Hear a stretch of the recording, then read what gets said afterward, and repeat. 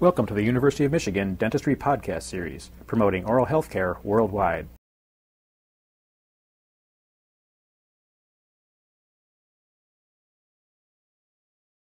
We see before us 5 different posterior teeth from one manufacturer representing different occlusal morphologies.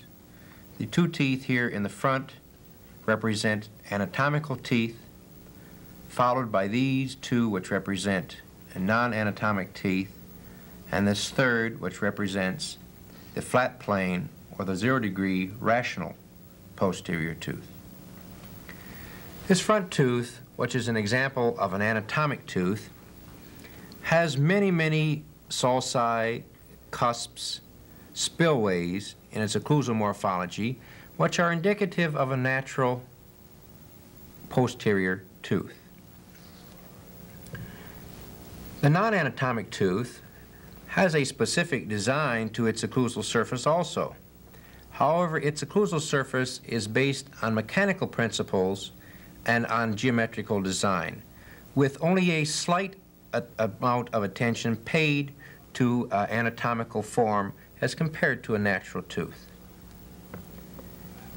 The rational tooth, or the 0-degree tooth, is carved based on a philosophy of occlusion with little attention given to cusp height, mechanical articulation, or geometrical design. These teeth were hand-carved by various people, the tooth on this side being first carved in 1909 by Dr. Giese, followed very closely by this 20-degree tooth, again by Dr. Giese, and thirdly followed by this Pilkington-Turner tooth, or the 30-degree posterior. This other non-anatomic tooth that we see represented over here is called a functional tooth, and there's very little difference between this tooth and the original tooth designed by Dr. Giese, other than a reduction of the cusp height.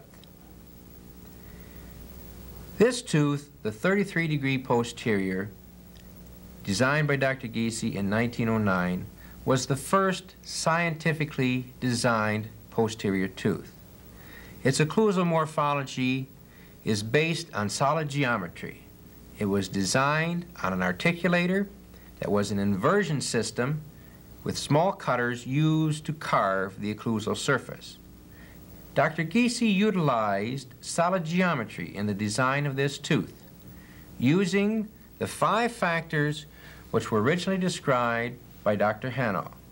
And it is those 5 factors which we must move and adjust in order to arrive at balanced articulation. You've been listening to a presentation from the University of Michigan School of Dentistry, which is dedicated to supporting open learning and open educational resources.